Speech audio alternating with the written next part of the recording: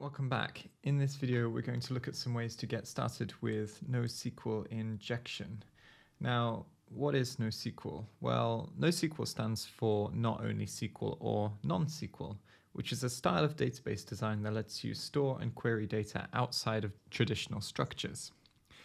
Another way to put it is databases without a schema.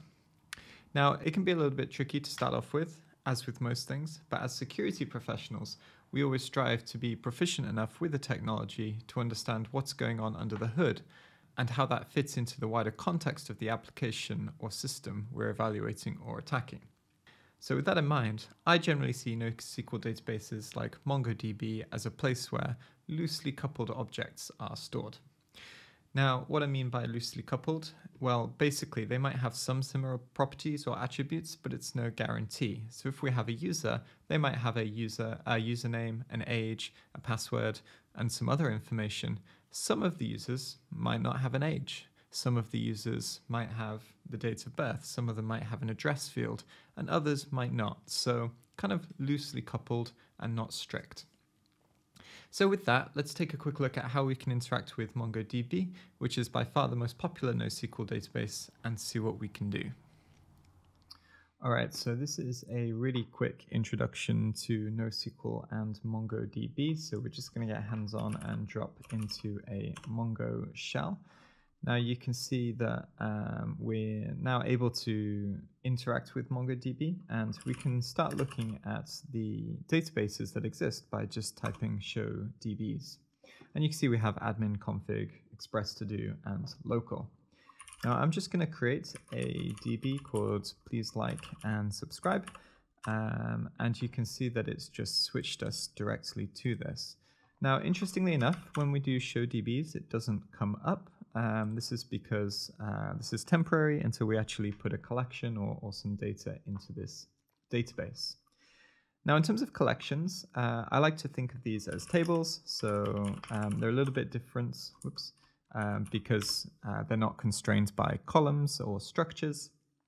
But in my mind, collections are basically tables if you come from a more traditional relational database background. Now again, you can see that we put in show collections and nothing comes up. But if we create a user object, for example, by doing db.users.insert1, and we insert something, so let's just put name is Jeremy and hit enter. We insert this user object, and then if we show collections again, we can see that we do indeed have the users collection. So we don't need to create the collection ahead of time. We can just throw data at MongoDB and it will ingest it, which is quite handy for scale and working quickly. Now what I'm going to do is I'm going to quickly query this collection. So I'm just going to do db.users.find, and it's going to return Jeremy.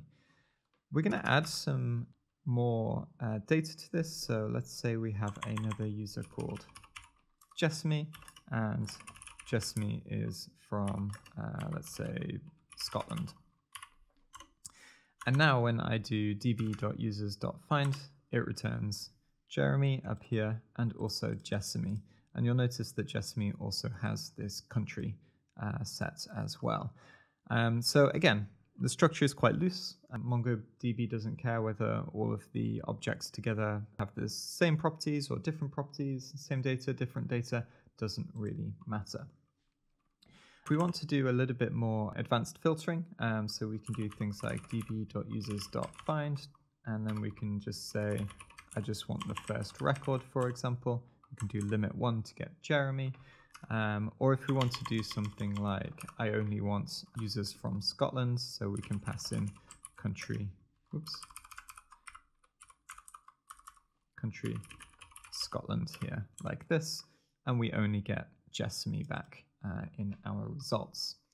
Now, something that's really important is that we can also pass in operations. So for example, in the find function, instead of doing find everybody by Scotland, we might want to, let's say, find the country, and we want to say, instead of Scotland, we might want to put something like not equal to Scotland. And when we run this, it's going to find all of the users where the country attribute is not equal to Scotland. So we get back Jeremy. And this kind of logic or this kind of operator is exactly what we're going to use in the next section to bypass the authentication on the NoSQL challenge. So that was a really super quick intro. And of course, if you're not familiar with MongoDB, definitely recommend going in, watching some YouTube videos and having a play with it. It's really important as security professionals to understand the underlying logic so that we can find, interact with, create and troubleshoot payloads and get them to work. So now let's dive into a hands-on NoSQL injection challenge. So I've spun up a NoSQL challenge that was built by Sneak, and you can find it on their GitHub repository if you want to give it a try yourself. The challenge here is to log in as admin at sneak.io with no password. Now, what we're going to do is we're going to send a JSON operation to MongoDB for processing instead of a string for the password. Let's start by sending a request and open up Burp Suite. So if I just do admin at sneak.io, and I'm just going to send the password as password. Before I do that, I'm just going to switch on my proxy. And we get a bit of an application error here, although actually we can fix this. So we're just going to ignore that for now. Maybe I'll raise that as an issue in the repository. And we're going to come and take a look at this request, hit Control R to send it to repeater, or you can right click and click send to repeater. And here we have our request. Now, we are getting a 500 response, but if we actually convert this to JSON, our application is going to work correctly. Now, the easiest way to do this is either just to change the content type to JSON here and then change the payload to JSON, or what you can do is you can use a extension. And if you come to extensions, the App Store, and I think if we just search for converter, we have this content type converter. You can go ahead and click install, come back to repeater, right click, extensions, content type converter, convert to JSON. And this converts it for us. Now we are going to have to update the username and password field, to have JSON data. So we're just going to put username is admin at sneak.io, and then we're going to have password, and we're just going to send password for the time being. So now when we send this, we get a 401 unauthorized. And so instead of sending a password, what we're actually going to do is we're going to update this to a operation. So we're going to say, let me just switch this to raw instead of pretty to make it a little bit easier to see. We're going to say the password is not equal to blank. We could put anything in here. So for example, we could put the password is not equal to 123 or not equal to undefined. So the logic of the application is it's going to say, hey, grab the username where the username is, the user where the username is admin at sneak.io, and the password is not equal to blank. So assuming the admin has a password, this should work. Now we just go ahead and click send, and instead of getting a 401, we get a 302 found, and we have a redirect to /admin. Now in Burp Suite, we can just click follow redirection, and we have admin access granted. And I think we can just click render, and here you can see the challenge is complete. Now, if you want to practice this attack, then there's also some challenges on OWASP Juice Shop, which is very easy to download, install, and get up and running with. So be sure to check that out. And if you need payloads to test out, so obviously we just tried the not equals payload, but there are other ones that exist. So if we come to SwissKey repo, which I think I have bookmarked here, you can just Google for SwissKey repo. And if you go to NoSQL injection, I'm sure many of you will be familiar with this repository.